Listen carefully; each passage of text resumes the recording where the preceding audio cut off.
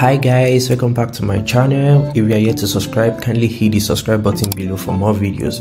Today I'm going to be showing you how to create this responsive animation on Figma. So without wasting any time, let's get started.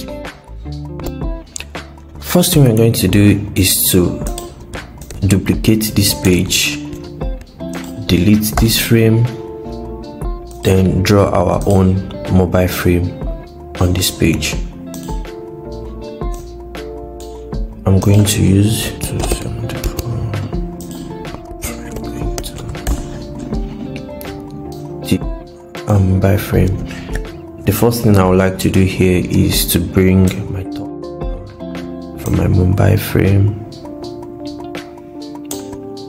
and also our frame color coming here is not white. I'll probably just pick that color here.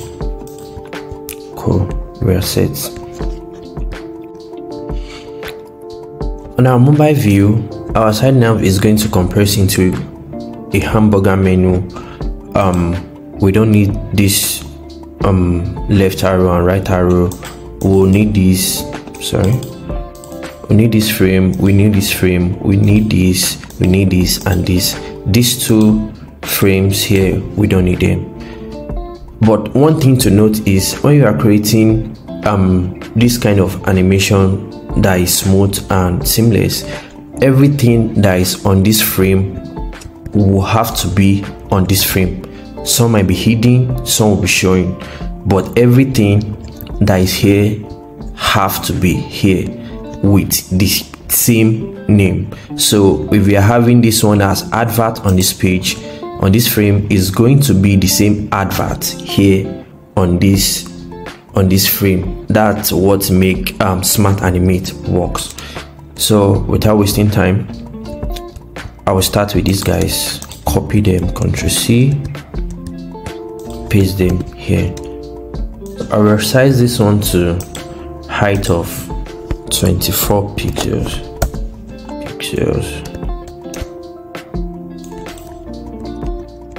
I'll need a sort of grid to guide my work. Cool. I'll drag these guys here. Alright, cool.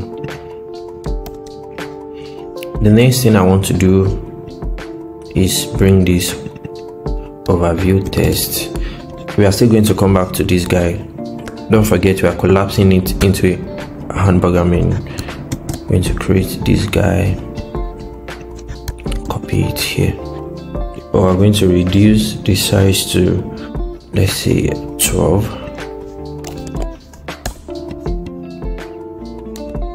Turn on my grid. Distance between these two should be 20. I'll move this to this edge. Alright, the next thing we are moving from here is our wallet balance. I'll copy that as well and paste it here. Just drag it here. So for all the cards we are going to be using on the mobile view, they are going to have the same width, and the width we are going to be using is 240. I will open my scale to just change this on to 240.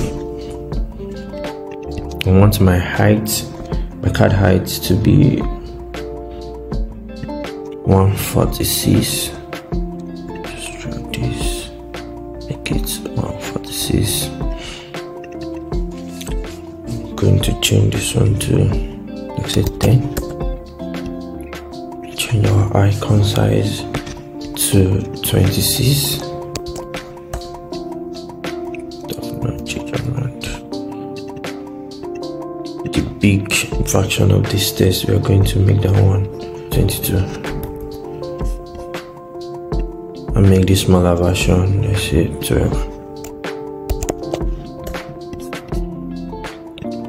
Our button height, I'm going to give it 28.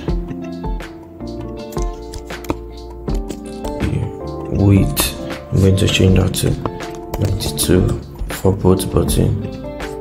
92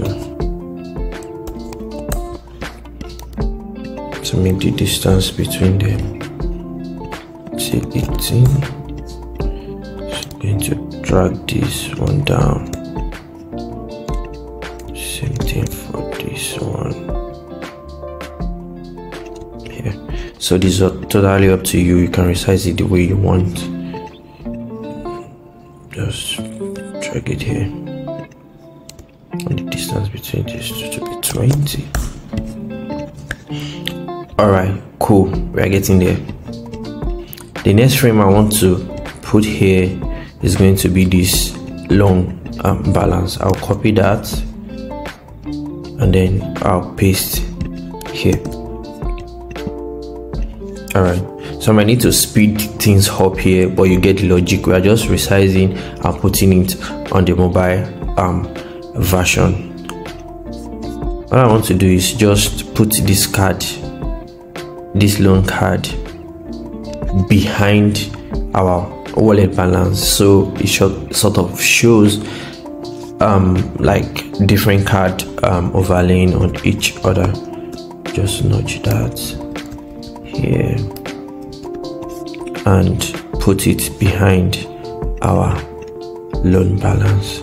So to show that there are extra card, not just the wallet balance, I will bring this guy here. Just bring this guy. Just wait. Alright, cool. We are getting there. The next thing I want to do is bring my quick action card.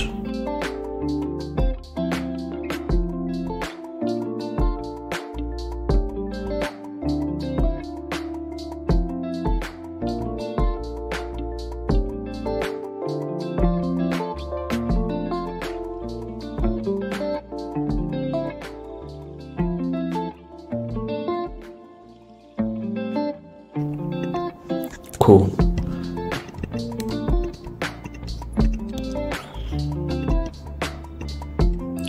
We're almost done with the mobile version, but remember we said every element, every design element here on this web view is going to be on our mobile view for smooth transitioning. So what we're going to do, we need this guy and we need this guy as well. I'll copy this, paste it here. All I'll do here is drag this one into this frame. But like I said, we don't need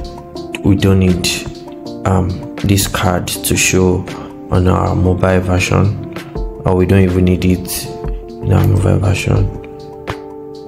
Down. Then I want to send it to the back. So to see what we are doing, I'll uncheck click content to see what's going on down here. Move this guy down. Alright, cool. Same thing with our adverts. Copy that, then paste, put it inside this frame and just nudge it to the far right. Alright, cool.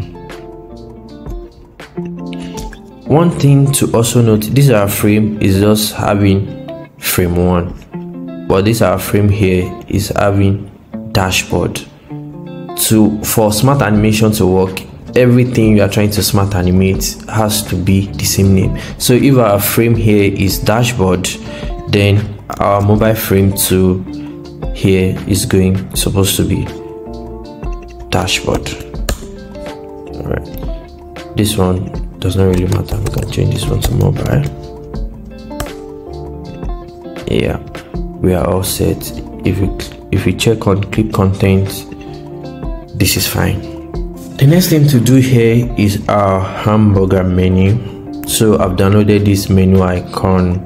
I'm just going to drag this guy into my design, just like this. One last thing I will do is I want to make this long rectangle to sort of resize into this hamburger menu. So what I will do is, this one is having like name called menu rectangle. I will just copy the name. You can copy this rectangle and resize it there.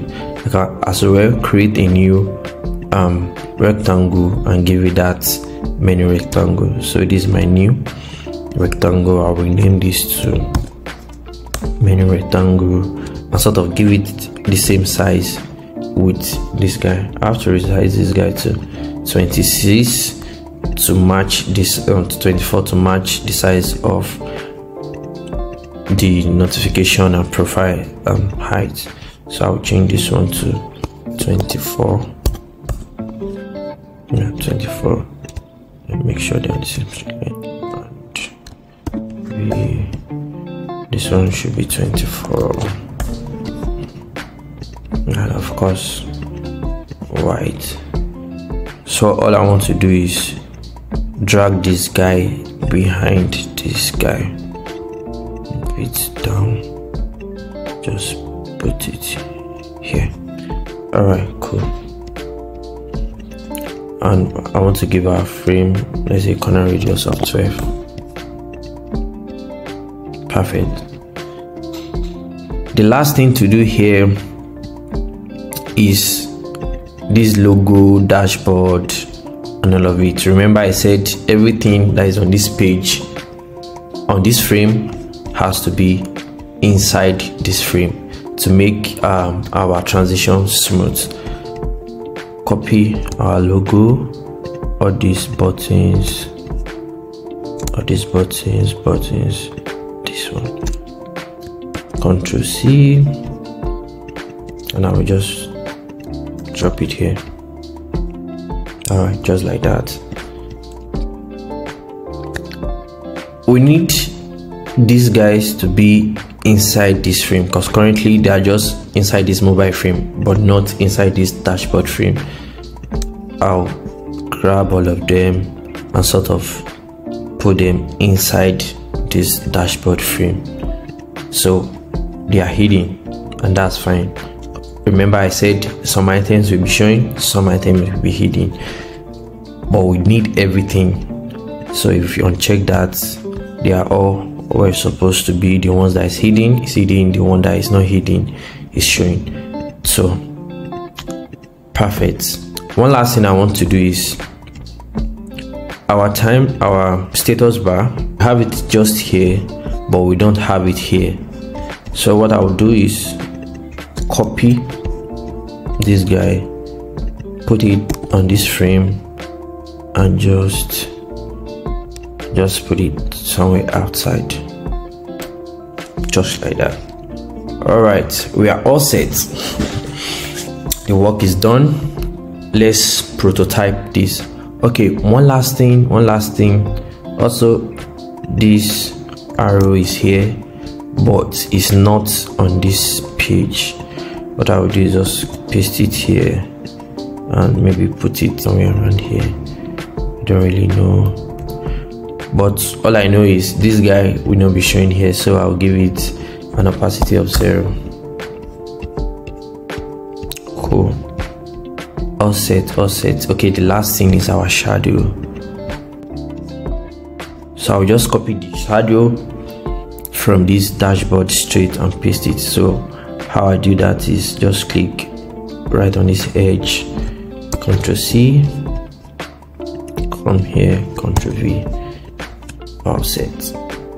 Now let's prototype our design.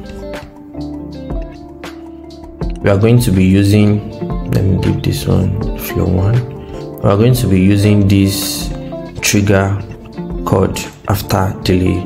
So after delay 800 milliseconds, we want it to navigate to our mobile frame. We don't want instant, we want smart animate is out, and let's use 600. Let's try this out.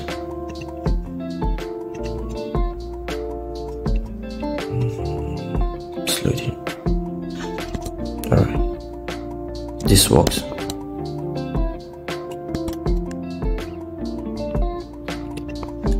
So moving from here, we want it like, you don't want it to be just one. So basically that's how it works from what's it called, from your desktop to your mobile. I want to do the same thing from mobile to desktop. Click on this, grab your interaction and put it here. So the same thing we did for that one, we're going to do for this. After delay, 800 milliseconds, 600. Cool. Let me close this and restart it all over again.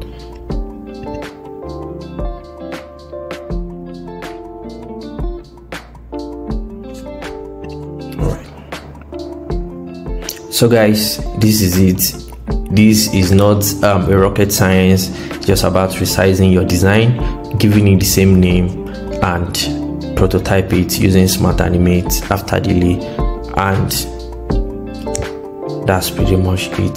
So if you've not subscribed to my channel, please kindly hit the subscribe button, and I'll be back with more animation tutorial. See you at the next one. Bye.